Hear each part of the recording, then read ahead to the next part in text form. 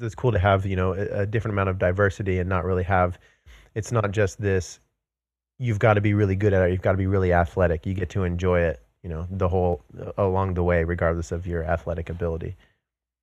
Yeah, and it is not like a sport like tennis where you need to have like really good technique in order to get the ball over the net. Mm. It's very easy to get the ball over the net in pickleball. So you don't have to worry about taking all these lessons and stuff. You don't need that. The first time you go play pickleball, you will have fun. Knowledge is power.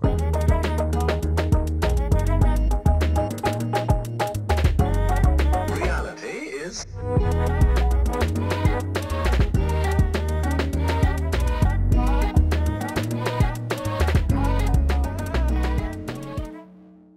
Ladies and gentlemen, welcome. Hope you're having a fantastic day. I am here with Lynn Cherry of Pickleball Fire. Hello, good morning. How are you today? I'm doing great. I'm so happy to be here.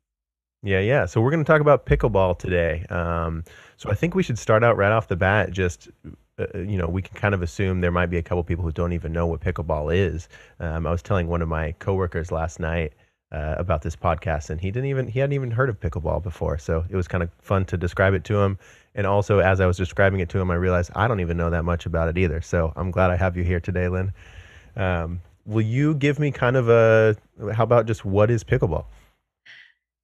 That's the perfect place to start. It's a really interesting sport that's very easy to play, but it's kind of a combination of tennis and ping pong and badminton. And interestingly enough, it's played with a ball that's really similar to a wiffle ball, which is one of the things that makes it easy to play. And you don't use a racket that has been strung like a tennis racket or a racquetball racket or even a badminton racket.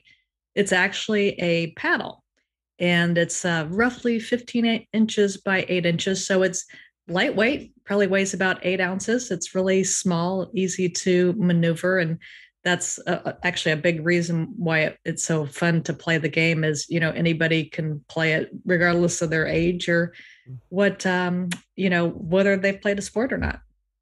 Right, right. And so it's the same thing. We have a net. We have how many people are typically on a team? Is it two versus two or? Yeah, interestingly enough, pickleball, the game is really played. Most people, probably 95% of the people who play actually do play doubles. So you've got a partner there on the court. And the court itself, it's the size of a badminton court. So it's a lot smaller than a tennis court. A badminton court is about 20 by 44 feet, which actually is similar size to a racquetball court, which is 20 by 40. So it is played.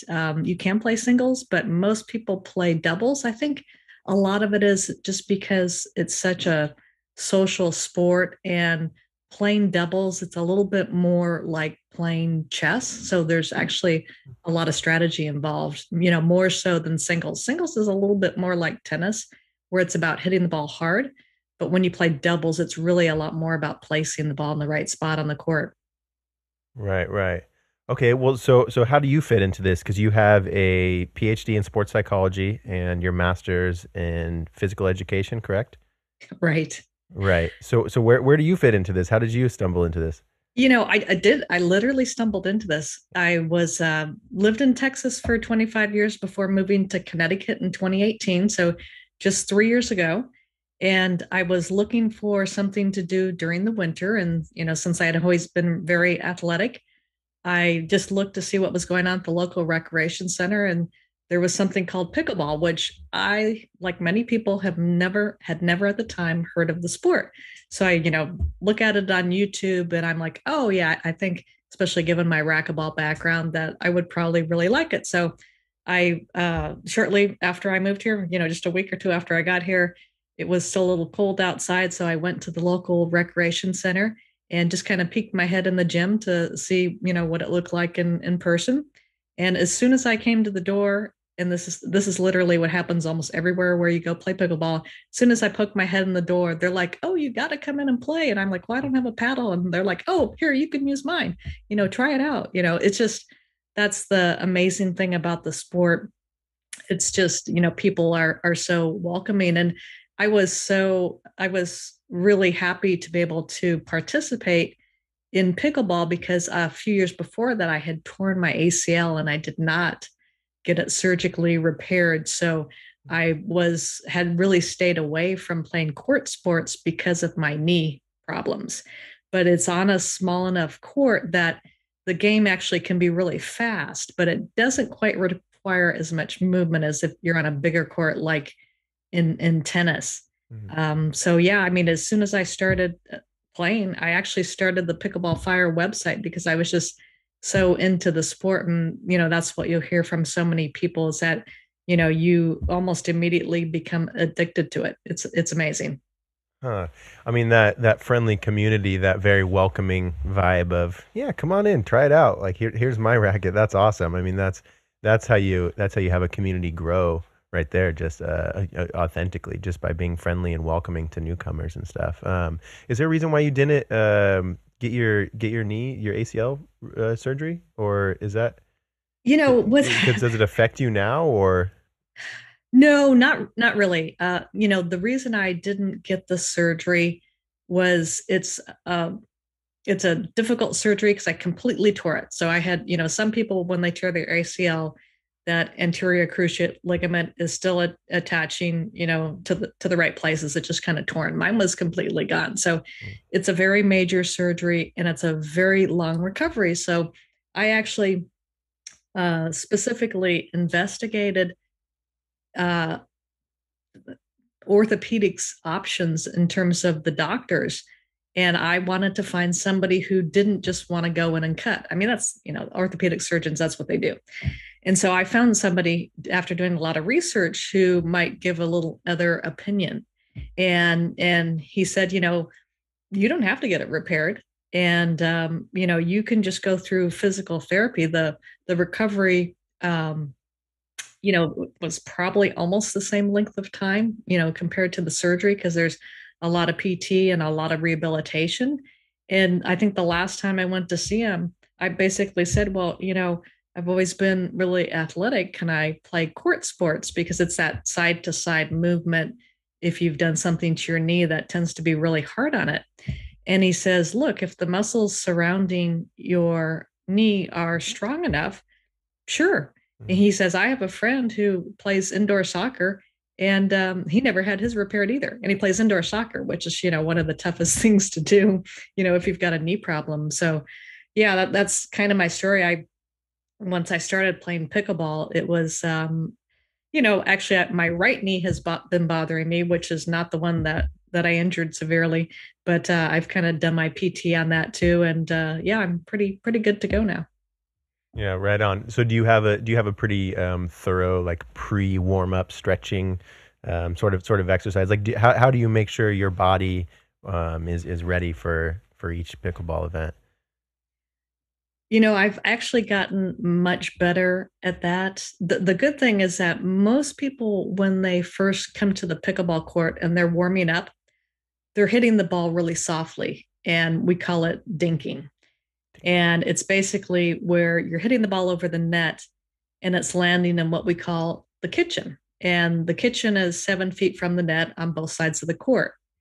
So the way most people warm up, it's perfect to really kind of, it's almost like dynamic stretching, even though technically it isn't, because it's just your body's in motion, you're hitting really soft shots, and most people are pretty darn good about, warming up for a good 10 minutes, which is at least what you need. So I've gotten much better in terms of what I do after I play, a lot more stretching, more typical, static type stretching afterwards, and really working on knee exercises and hamstring exercises. And that's largely been because my right knee has been bothering me, Mm. even though the left one is the one that was really severely hurt. Yeah, that's the thing. You got to be listening to your body, like what's going on right now. Not only what are my past injuries, what do I need to make sure I'm, building up those muscles around them to support that injury, but also what's going on now, right? We always got to kind of check in. What am I feeling? What do I need today? What do I need this week or this month? Getting in tune with kind of how our body is continuously, fluidly, always moving and changing and giving us different feelings and sparking different emotions with us. So just to kind of tune into your sports psychology brain a little bit. I really like how you were talking about support. You and your physical therapist were talking about supporting the muscles around the injury. Um, I think that that's something that we miss often. I think I mean, obviously, there's not a blanket statement that you can give for everybody's injuries, and we're all of our bodies are different, and different areas of our bodies are different nonetheless. But what does it mean to you to kind of strengthen the muscles around an injury? Because it seems like we're often kind of told, or we think it's just don't move it, completely let it heal on its own. But I kind of like once we're able to, I feel like I would rather try to strengthen the muscles around it, try to build up support of the area that's injured, kind of retrain it. So because you were able to I'd be curious to see what the X-rays or whatever would look like for your ACL when it was torn and versus now. Like, are the muscles around it just supporting it really well? Has it kind of healed itself? Um, so basically, my question is, what do you think about this building the muscles around the injury rather than just staying off it, don't touch it, don't move it, stay bed rest sort of thing? Do you see a big difference in that?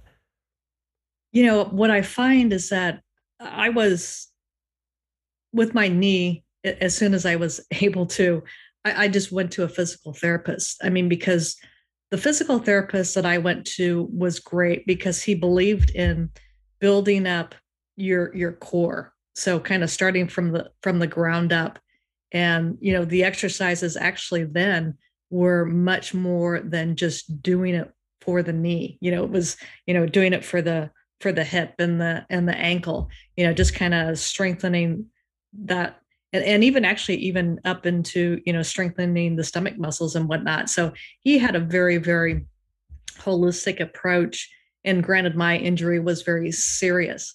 Now, more recently, I've gone to physical therapy for my right knee, which was not technically torn, but I could feel my ACL, and it was really sore. And so his approach was a little bit different, where it was much more about strengthening, the knee muscles and, making, I'd like really tight hamstrings. So I visited a couple times, and then once I was comfortable with the exercises, I pretty much do them, if not every night, every other night. And now that I've been doing them, both my knee pain and my really tight hamstrings have kind of gone away. So that's the thing, is like you were saying before, being in tune with your body is so important, because I went through a period where my hamstring was so tight, I didn't want to tear it. And I took a couple of days off from playing pickleball.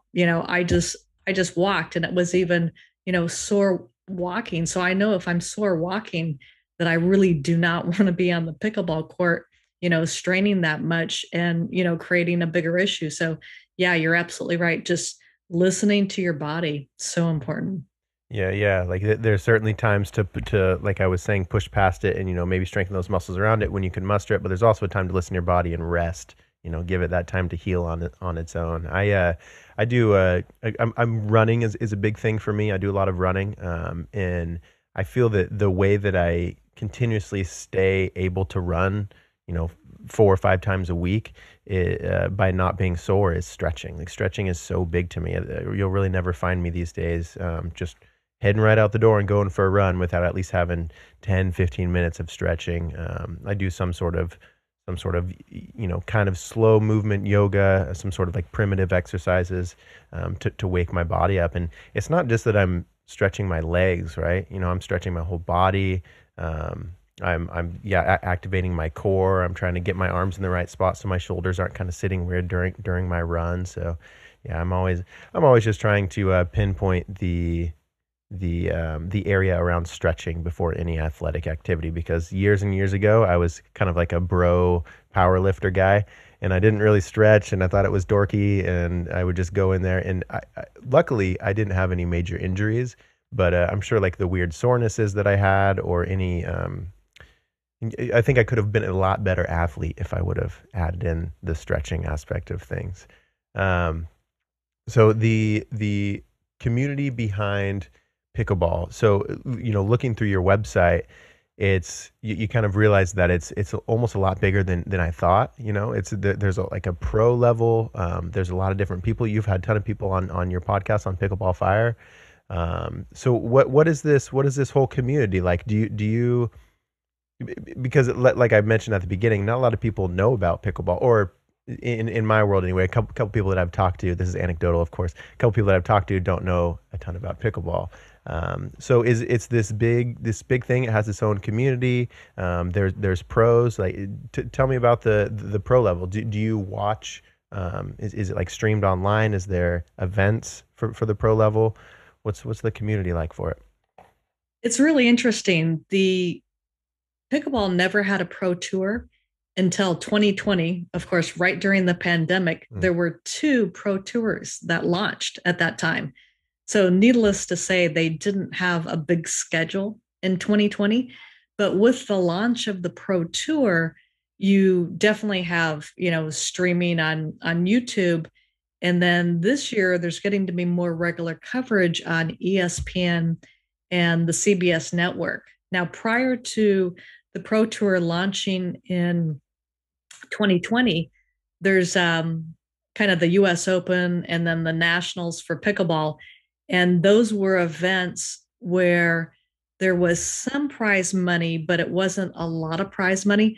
But there was some coverage on TV. Like they would take, from the whole tournament, they'd take and like put an hour on, I think, CBS Network.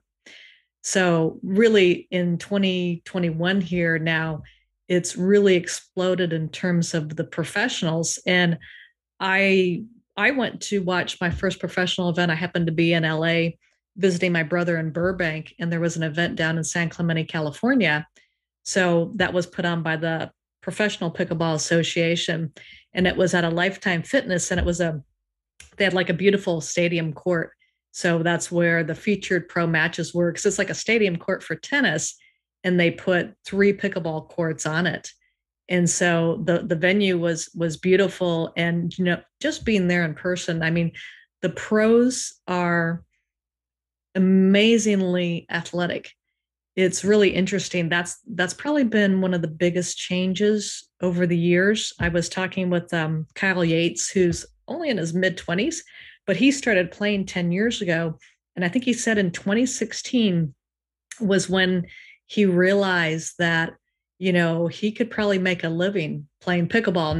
Now it's not a living based upon prize money fully at this point.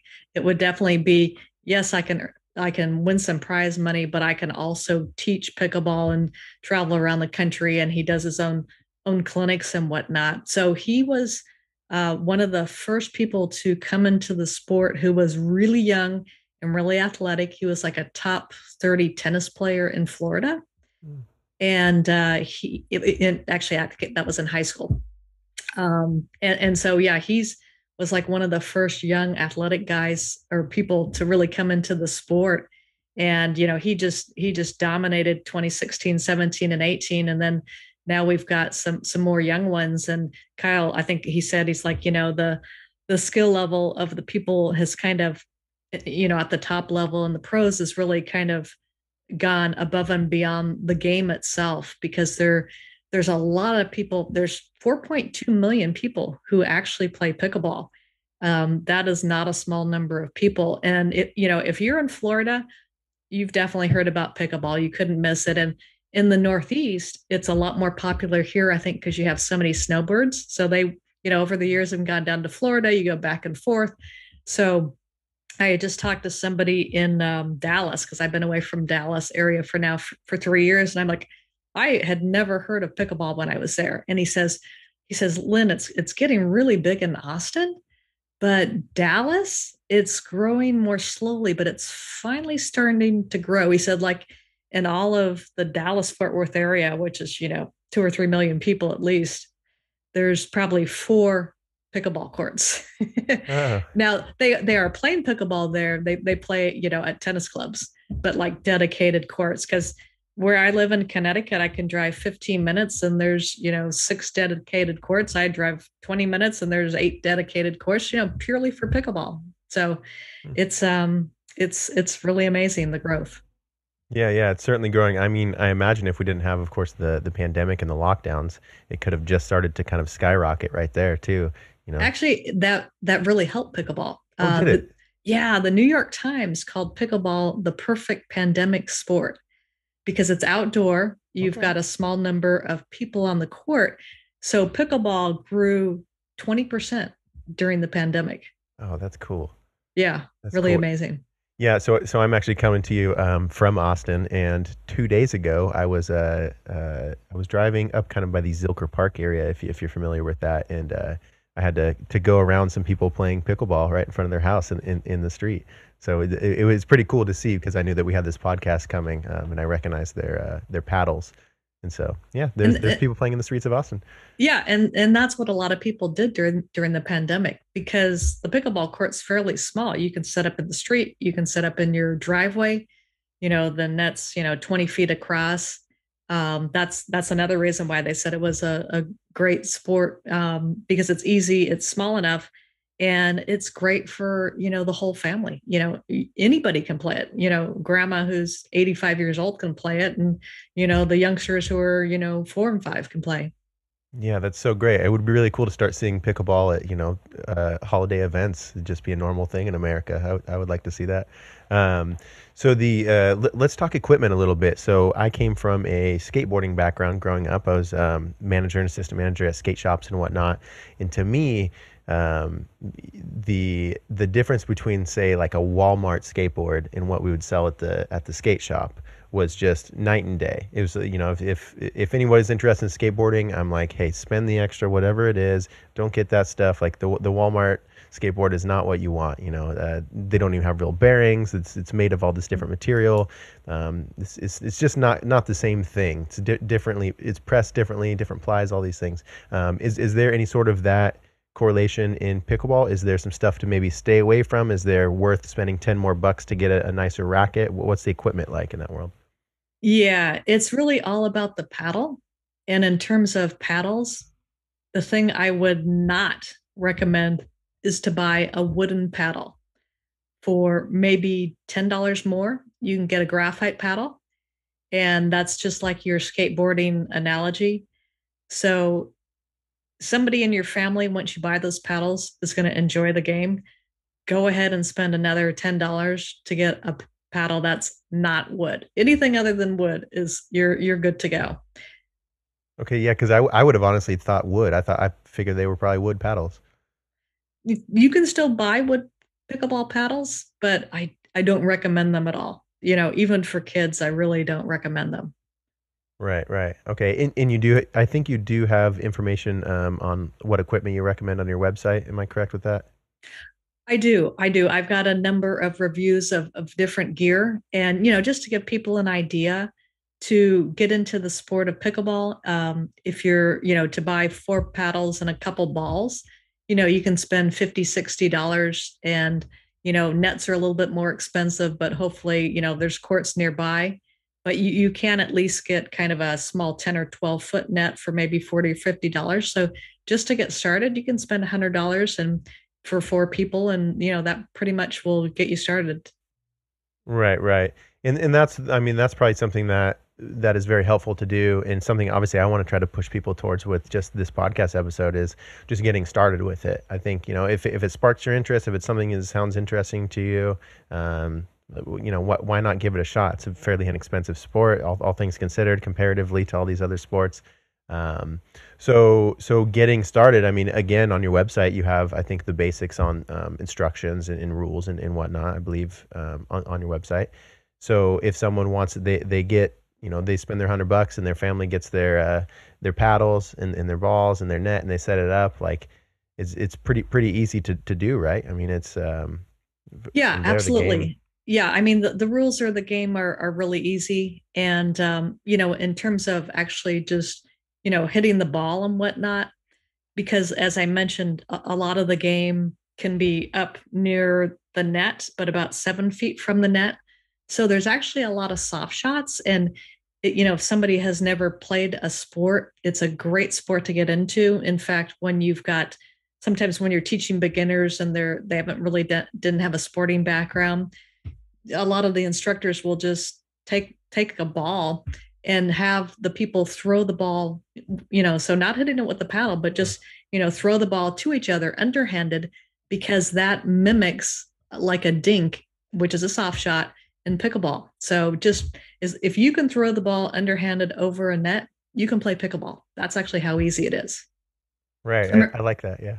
yeah, and remember, it's played with a wiffle ball. So it's like a wiffle ball. So the ball's pretty light. And so it's not hard on your elbows or your wrists. There's been a lot of people who actually there's been a number of pros who I've talked to, women who had wrist injuries and whatnot, and they could no longer play tennis, but they could play pickleball just because everything is lighter. Right. Right. Yeah. It's a lot less intense too, is so the pickleball itself, or the wiffle ball rather, would you call it the pickleball? Would that be proper? Like the Yeah, wiffle ball? yeah. People don't call it a wiffle ball; they call it a pickleball. Okay, okay, yeah, that would probably make sense. What is there a specific, because a golf ball, for example, would have a specific dynamic, or a dimensions rather that it needs to be. What's the dimensions for a Yeah, pickleball? it's a little bit bigger than a tennis ball or a baseball, but a little bit smaller than a softball. So it's kind of in between. Okay. Okay. I'm visualizing that. Yeah, I can see that. Hey, so on your podcast, you've had quite the journey on your podcast. I mean, you're almost at 80 episodes from what I saw on the site. What has this been teaching you? I mean, this is a whole nother side that you've probably got to experience, not just your love and enjoyment, for the sport and the community around you, for the people you're interacting with. But now you get to reach out to all these other different people who you probably wouldn't have met without the podcast and the website. What has the podcast journey been like for you? Oh, that's actually a great question. The podcast was actually something that came out of the pandemic. I started it in October 2020, kind of moving into the cold months in Connecticut, and we're not going out and doing anything. I was really conservative during the pandemic. So yeah, that's how it got started. And I did have a journalism background, so I was comfortable interviewing people. I had done a lot of sports reporting when I was in high school and college. And so I was, comfortable interviewing people. I had to learn about some of the, technical pieces of actually doing a podcast. But I early on, I made that really efficient because at the time I was still working full time at my job, and I was just doing the podcast on the side. But that's what's so great about pickleball too, is that I really didn't know anybody in the industry in pickleball when I started the podcast. I didn't know any professional players. And I started off, I think, interviewing. My very first interview was with what they call a pickleball ambassador. Now, Okay. I had never heard of an ambassador in a sport before, and I've played just about every sport imaginable. But there are actually people who are associated with the USA Pickleball Association, and they have to sign up and answer a bunch of questions, and basically, they're become an official pickleball ambassador, and their role is to introduce people to the sport, and they can teach beginners and help them out. Actually, they can't. I think officially they can't charge any money for doing that, but they're basically there to help people get started in the sport, help grow the sport. They promote the sport. They'll put together, drop in play, just where you can come anytime and kind of arrange that. And like I said, they often do clinics and whatnot. Yeah, yeah. And that was your first guest episode? Yeah, yeah, that was The with Kyle. ambassador? Yeah, that was with Kyle Snee. He was a USA Pickleball ambassador, and he's actually somebody who, oh man, the pictures. He had some great pictures of the clothing that he wears. He like wears these outfits on the court, and we're not talking about like Halloween outfits or anything like that. Just very colorful clothing Okay. that matches from head to toe. And he's like pretty tall guy. He's a big guy, and from he's got matching shoes with his socks and shorts and Oh, shirt I and love it. even I his love it. headband. Yeah, great pictures. So he's got like this whole character that goes with his pickleball ambassadorness. Yeah, and the reason he does it is because, and part of the reason he does it is because people will come up to him on the court. People feel like they can approach somebody who's dressed like that. Uh, And, wherever he plays or if he goes to a tournament, people will say, "Hey, I saw your pictures on Facebook. I just wanted to meet you." And, it's just very, he very welcoming personality and person. And that's how a lot of the ambassadors are. But although they don't all wear the matching clothing like that. Very yeah, yeah. colorful. Yeah. Oh, how fun though. I mean, that's really cool. That's that is a good point that you mentioned is it does kind of open this door. It has this openness to it of when you're wearing something like that, you're willing to be approached, like to kind of Yes. talk about it. So To, that is cool that he's kind of the face of what he's doing. Yeah, yeah, he doesn't hesitate to stand out, and one of the pros who doesn't hesitate to stand out, his name is Gizmo, and he also has some very colorful outfits. And he told me specifically, yeah, I do this to stand out. I want people to approach me. I want to talk to them, get to know them, welcome them, help them out, teach them. So Mm-hmm. that's pickleball. That's just how it is. It's so fun. It sounds like such a great community, honestly. I do a little bit similar of something. So the last 10 years I've been a DJ actually, and I've always liked fashion anyway. I've kind of dressed a bit more obtusely in a lot of ways. Sometimes really colorful, sometimes just all the same color, whatever. But I kind of have that where I'll wear a certain outfit or I'll dress a certain way, and it's kind of the way of me stepping into my character. So I'm wearing this thing. I've got, it almost is like a costume in a strange way, but it does kind of help me step into this. Okay, I'm now entertaining these people. They're coming to have a good night. They're coming, they paid money or they're here out on their night out. So what can I do to step into that entertainer role? And so that's kind of how I add in outfits and whatnot. But it does kind of help you, um, sink into what you are, sink into what you're doing. To wear the outfit of it. So what other guests have you had on the podcast? Like, have you had any? Hopefully they're not listening, but have you had any favorites or episodes that were wonderful or new things you learned from it? Or Oh yeah, from the perspective of pickleball, I feel just so amazed because if I have a pickleball question and need some advice on how to do something, yeah, I'm talking to all these pros at this point. Well, they're not all pros, believe me, but I can ask those questions and get those answers. So sometimes, in a podcast, what I find really interesting is either to delve really deeply into a specific aspect of the game. It could be how to hit an overhead, how to hit a dink, how to hit a drop shot. Those are technical things. If you haven't played, once you play, they're easy to learn. So don't worry about that. But then also, there's been some really interesting stories of people.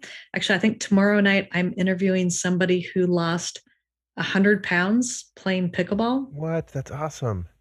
Yeah, and I interviewed actually one of the pros dropped 60 pounds playing pickleball that I interviewed and had an article on her in the Pickleball Fire magazine. And yeah, there was also a recent podcast where one of the guys who plays not quite at the pro level, but he's actually one of the teaching pros in the Dallas area. And I guess he said, yeah, the first couple of years playing pickleball, I dropped 25 pounds. And then I kind of talked to some of the pros, and they're like, well, what do I need to do to kind of take the next step in my career in terms of pickleball? And they're like, well, you're not fast enough. So I think he dropped another 50, 60, 70 pounds. I mean, Okay. it's because the game is so fun. It's people spend a lot of time on the court.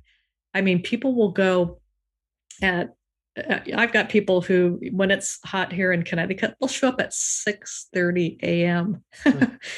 and but they'll show up at 6:30 or 7, and they'll stay till like 10:30. I mean, literally, they're spending 3 hours on the court, and it's almost all nonstop playing. So, Wow. sometimes it's busy and you've got a few people, not there, but just 3 hours. It's like, wow. So yeah, you could definitely drop some weight if you're playing for 3 hours. Yeah, I mean, I think there's really something to be said about mixing fitness with fun, Hmm. because a lot of times we think of, okay, I've got to lose weight, so I've got to go, run on the treadmill or do the stair stepper for an hour, and I hate doing cardio and blah blah blah. And I think that it's probably actually more difficult for our bodies, like that mind body connection, to really um, I don't know, work properly if we're kind of internalize our internal thoughts and our internal conversation with ourselves is kind of like more negative. Maybe it puts us more in the fear response, and so maybe our bodies don't break down calories and such as well. I'm not entirely sure what I'm talking about, but um, I do like the prospect of laughing and smiling and having fun while you're doing your physical activity while you're losing weight. I think that's really something that's really something cool about pickleball. It is. And, as I was saying, people play 3 hours a day. I know people who play twice a day, and I also know people who play 7 days a week, twice a day. And Wow. we're not talking about people who are pros or anything. These are just recreational people who want to get out there and have some fun. And I totally agree with you. One of the things that you said you're a runner. Well, one of the things I do not like to do is to run. And so there's just nothing that you can do. As much as I love sports, there's nothing that you can get me to do to make me jog. I mean, it's just never going to happen. And so, if I was, really, really heavy and needed to lose weight, that would definitely be the last thing that I would do. But the first thing I would do would be go play pickleball. So have you, you've got to go try that. You're in Austin.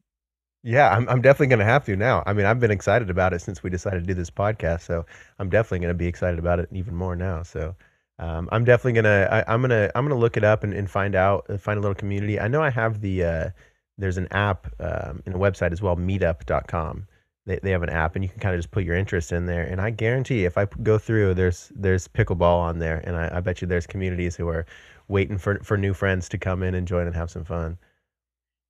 That's true. And actually, in the Austin area, they're building a couple big pickleball complexes, like very large, 40, 50 courts. And I believe there's already one there. I'm not sure where it is. I wasn't in Texas then, so I'm not sure where it is. Oh, I will definitely have to get my Google on and find out about that. Yeah, that's really cool. Okay, so where do you see the sport going? Like maybe the next 5 years, 10 years, and then also where do you see? I mean, because you're doing quite a bit of these podcast episodes, it seems like you're really up to date on your website. It's a lot of your life. So also along with that, where's pickleball going, and where do you see yourself going with it? Like, are you going to keep riding the wave and see where it takes you, or? Yeah, this for me was definitely an unexpected wave. But yeah, in terms of the sport itself, the goal is to everybody wants the sport to continue to grow. Right now, even though there is some people, or it is actually on television and it's certainly live streamed, there isn't as many spectators as people would like to see in the sport. Now, one thing to remember about pickleball is that it really became popular for people over 50. But what's changing now is that you've got a lot more young people coming in. And I have to say this, and I'm definitely included in that over 50 group, is that I'm used to watching things on TV. So if you put it on ESPN, I'm going to be there watching on TV. It's a little harder for me to get into, get on and remember, oh yeah, it's going to be on YouTube and it's going to be at this time and blah blah blah blah. So people really want to see the viewership grow. People want to see better prize money for the pros. Have more sponsors come in because there's tons of sponsors that are pickleball related, but they're really looking for people sponsors really outside of the game, whether it's a credit card company or a bank or what have you, just some of the sponsors that aren't necessarily related to pickleball. And then of course the ultimate goal, and so many people I talk to, um, actually these are kind of two related things, is they want to get pickleball in every school in the US, have that become a part of the physical education curriculum. And it really does make sense because it's easy to play. So even if you've got the kids who have to take PE and they're not that athletic, they will still enjoy it. So there are juniors leagues now starting. I've got a friend who I interviewed on the podcast. Adam, who's got league running down in Florida, and he's working with other people throughout the country to get juniors leagues going. And then, of course, the ultimate goal is to get pickleball into the Olympics. But getting Nice. a sport into the Olympics is it's a long process, and they're really pretty much at the starting point of doing that. So Right. they have quite a ways to go. Do you see it potentially happening? What do you think? Eventually, anyway. Yes. Yeah. I mean, it might not be for 20 years. It definitely won't be in Paris, and it won't be in LA. I mean, there might be a presence, but not officially connected, because I believe that the exhibition sports, the demonstration sports for LA have already been agreed upon as to what they are. Mm. So maybe I'm not sure what's after LA, but maybe after LA, maybe an exhibition sport. But yeah, that's definitely what people want to see. And given the growth of the game, it's it's going to happen. There was racquetball's a sport that I played, when I was young, and it was an exhibition sport in the Olympics a couple times, but they never were able to take that next step and make it a official sport. And I think racquetball is a sport that was always really male dominated, because you've got this it's a rubber ball, but it's hard, especially if it hits you, and then you're like in this enclosed space. Whereas it's almost, normally when you go to the pickleball courts, it's about 50-50 in terms of men and women playing. Oh, cool. Yeah, yeah. So I mean, yeah, that's cool to have, a different amount of diversity and not really have. It's not just this. You've got to be really good at it. You've got to be really athletic. You get to enjoy it, the whole along the way, regardless of your athletic ability. Yeah, and it is not like a sport like tennis, where you need to have like really good technique in order to get the ball over the net. Mm. It's very easy to get the ball over the net in pickleball. So you don't have to worry about taking all these lessons and stuff. You don't need that. The first time you go play pickleball, you will have fun. Yeah, I love that. I love that. So, okay, so someone, it looks like for me, I'm in Austin, so I could probably get a Google search and find the facility you were talking about and in some community. So, how about other listeners across the U.S. If they're interested, they want to go. Would you just send them to your website first and foremost? You think? Yes, on the Pickleball Fire website, if you go to pickleballfire.com/courts, you will be able to find places to play near you. There's also some information on places that have clinics. If you don't necessarily need to go to a clinic to get started, but I know some people might feel more comfortable doing that. Honestly, you can just look for where they have courts and show up, especially like at this time of the year when it's warm out. You will find pickleball in the morning, usually at most places, kind of seven days a week, although that does vary a bit. But yeah, just come to the website and you look up courts, and you should be able to find something nearby. Courts are now everywhere, even in Texas. Yeah, yeah, that's awesome. I hope we can encourage more people to try out the sport. Maybe if they've never heard of it, if they want to try it for the first time, or if they have played it, maybe they played it back in high school or whatever, and they kind of forgot about it. I would hope that this conversation would kind of poke and prod people towards checking it out again, because that's definitely something we need right now, is some form of community, obviously some athleticism, some movement. That's a good way to keep our immune systems and our health up to date too, is working out and finding a fun way to do it. So as far as your website, Lynn, what else can we find there? I think we're kind of rounding the corner towards the end here. I just want to make sure everybody has all the info on you, where to find you, how to listen to your podcast, what else they might be able to get from your website and everything. Great question. Yeah, definitely come to pickleballfire.com. You can find a link to the podcast there where you can learn more about the game. I also have a digital magazine, and you can find that right in the main menu on the website. It just says magazine. It's free, so you can get a little bit more idea of what the sport is about, and learn about maybe some of the pros and who they are, just to get familiar with the game. Again, you can come there and get information on tournaments, clinics, courts. You can also get information on instructors. So if you are somebody who wants to take a lesson to get started, you can just put in your zip code and you can find somebody who is near you. I've got a pretty good list of folks who instruct throughout the US. And then again, if you just want to figure out how to play the game, I have information there on rules, and I have a kind of a beginner series that you can go through in terms of different articles, learning about the game. Kind of takes you step by step, kind of one lesson at a week.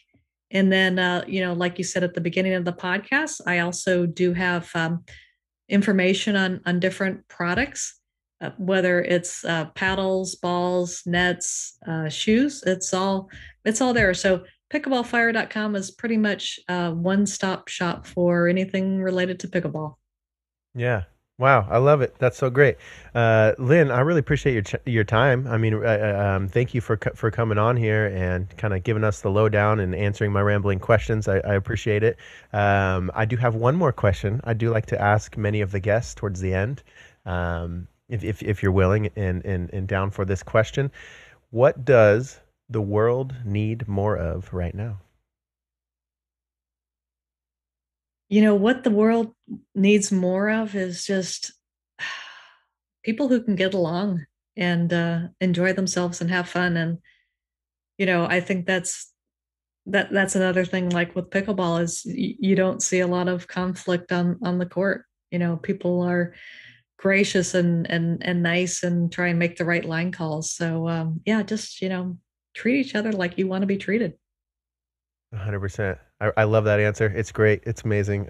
Again, thank you so much for your time, Lynn. Everybody go check out Pickleball Fire. Love yourselves. Drink some water. Stretch. Take care of yourselves. Go explore the community. Check it out. Have a smile on your face while you're doing that fitness thing. How about that? All right, folks. Have a good rest of your day. Lynn, thanks one more time. You have a good rest of your day as well. If you need anything from me, we'll be in touch via email. Thank you. Okay, take care. The Junkyard Love Podcast.